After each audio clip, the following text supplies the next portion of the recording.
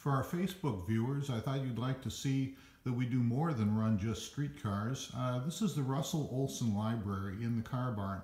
And it's our office, it's where we keep our shop records, but in addition we have a lot of history materials. And I'll give you a quick look. The heart of the collection are the working papers of L.Olson. Russ was one of our founding members, and he's the Dean of Minnesota Streetcar Historians. He's the author of Electric Railways of Minnesota that you can see here on the shelf, published in 1976, and still really the Bible for research on streetcars. And what Russ has done is put together all of his working papers by topic, and they're here available in the depot. We also have a lot of other materials. For example, we've got the Jim Kreuzberger collection of research materials on Duluth.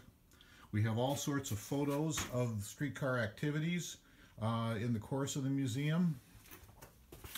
Got a bunch of models here on the shelves. A number of Twin City Lines documents, including the schedule department logbooks from Twin City Lines. This is particularly interesting. This is the Zaleski transfer collection.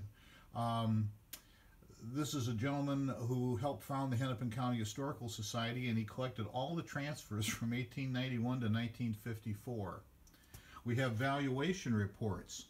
These were done in 1916 and 1922, where consultants were hired to inventory everything that the streetcar company owned.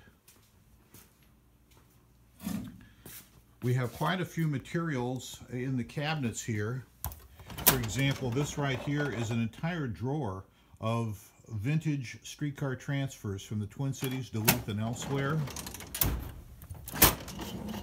We have small artifacts that have been cataloged. Around the walls, we have some miscellaneous artifacts. For example, there's a stop sign for a streetcar stop. This logo is a Twin Cities logo that came from the main steam station power plant. Way up here above the file cabinet, that is a braille map of the streetcar system for the St. Paul Society for the Blind. Not as accessioned items, but we have a full library of books on the streetcars of North America that serve as a resource for our members. Over here we have all the back issues of Twin City Lines, which is our history magazine, quarterly history magazine.